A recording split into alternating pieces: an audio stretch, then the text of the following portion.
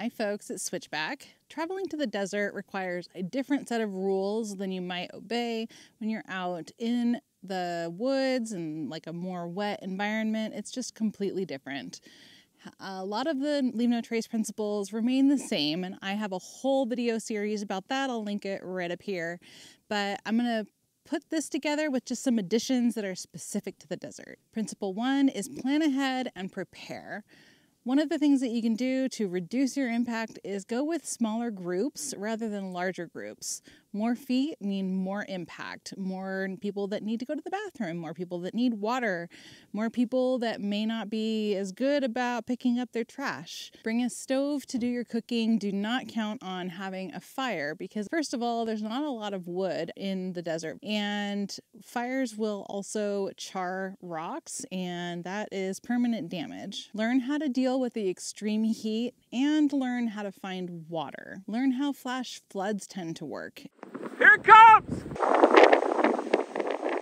We got a big time flash flood here now.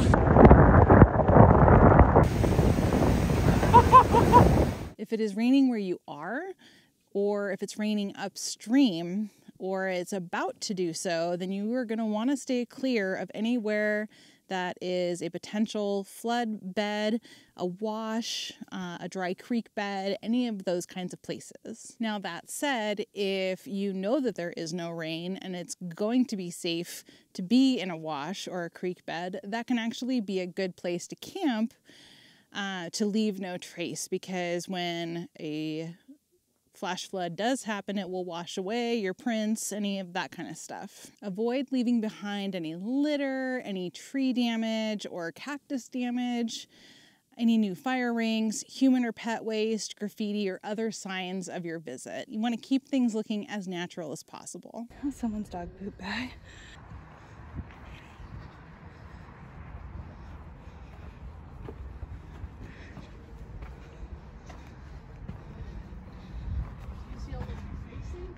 Yeah, all of like the hearts and Jesus.